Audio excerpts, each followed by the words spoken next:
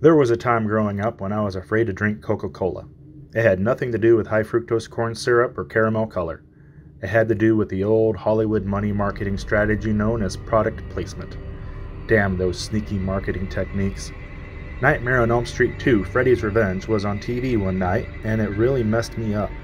Nightmare 2 was not the first or even the second Nightmare movie I had seen.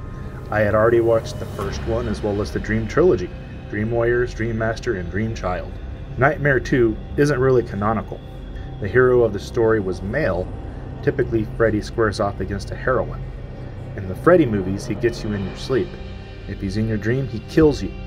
In Nightmare 2, when the hero falls asleep, Freddy possesses him and then kills people in the waking world.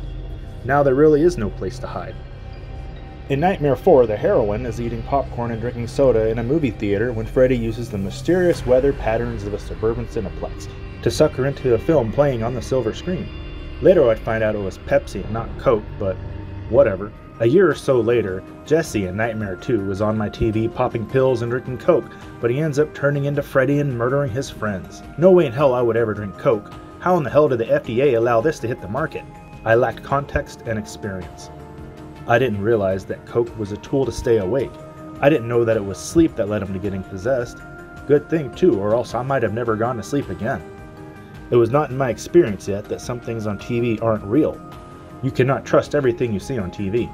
Heck, I believe the old TV shows and pictures and movies were black and white because the world used to lack color. Now be careful with this gun. It's unloaded. I didn't think that there was color in the world until sometime in the 1950s. Crayons must have been pretty boring back in the day. Nobody explained this to me.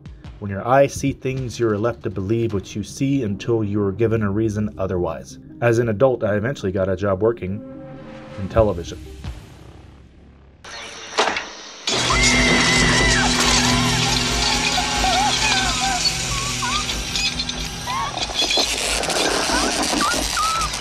This is it, Jennifer. Your big break in TV. Welcome to prime time.